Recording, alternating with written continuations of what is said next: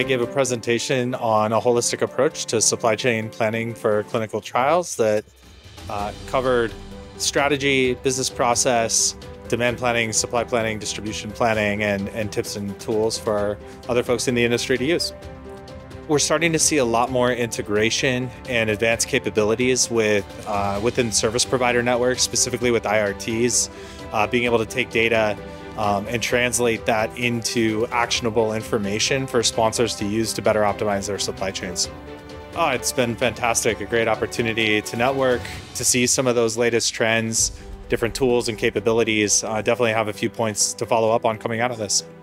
I think personally that artificial intelligence is coming, that it's already being integrated into specific tools. Really excited about forecasting capabilities on the finished product side, and some efficiencies that can be gained there.